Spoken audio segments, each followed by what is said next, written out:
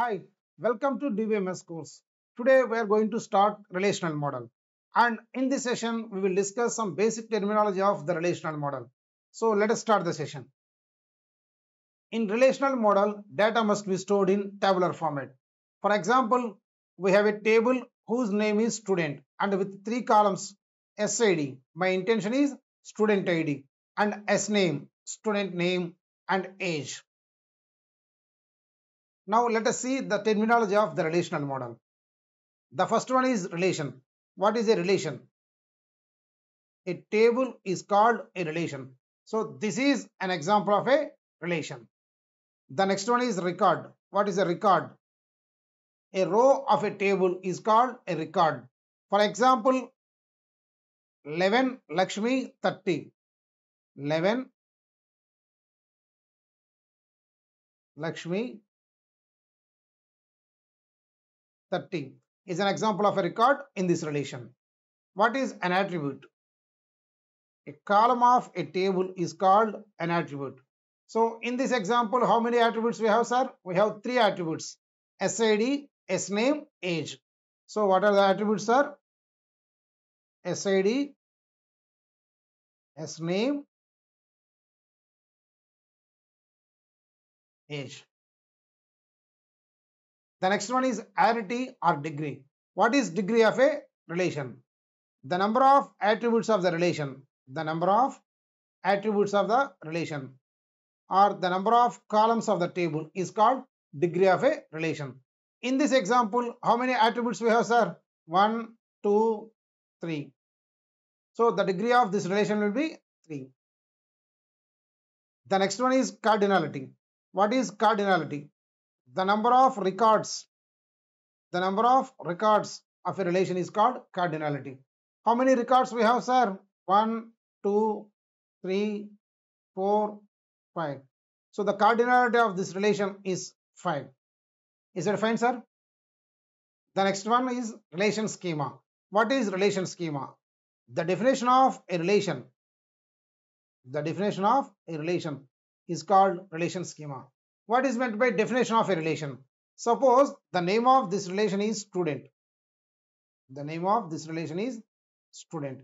Then in relation schema, we mention the name of the relation with the names of the attributes. With the names of attributes. So what are the attributes, are SID, SName, age. So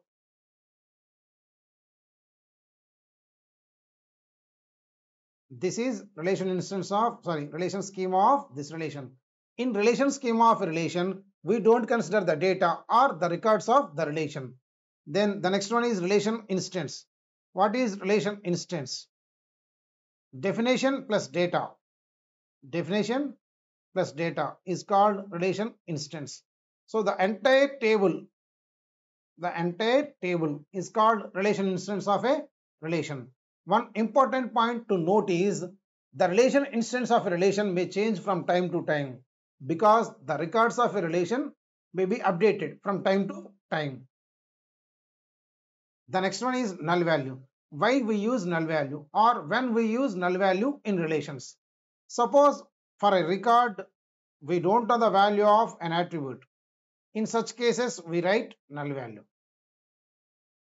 So we use null value to denote or to represent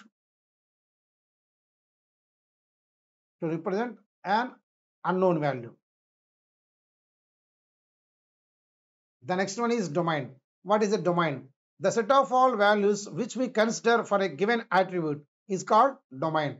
So the set of all values,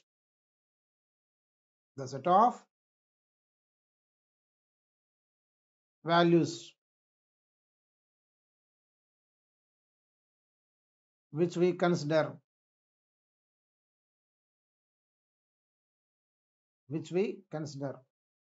for a attribute.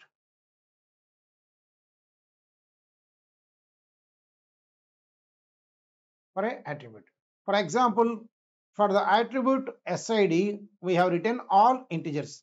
So the set of integers is domain for the attribute SID.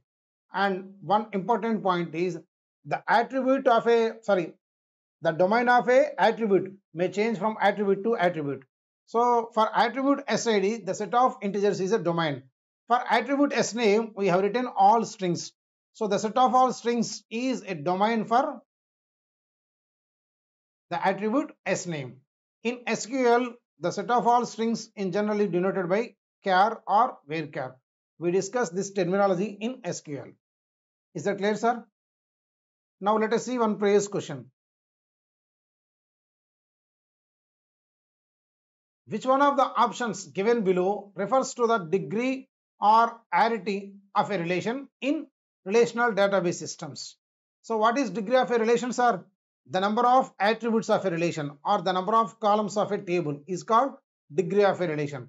So what are the options, sir? The number of attributes of its relation schema is called degree of a relation. Is that clear, sir? So this is about relational model. In next session, we will discuss relational constraints. Thank you.